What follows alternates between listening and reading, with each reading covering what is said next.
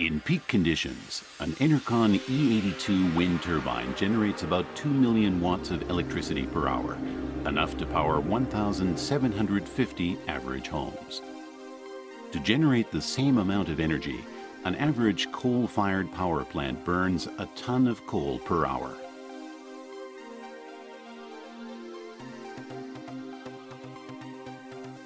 In one day, the plant burns 24 tons of coal.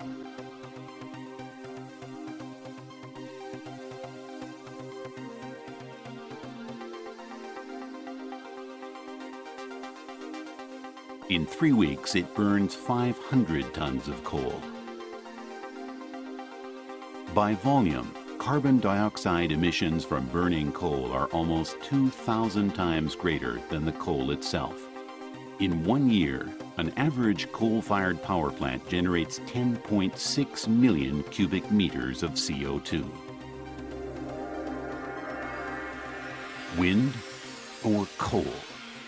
The choice is clear.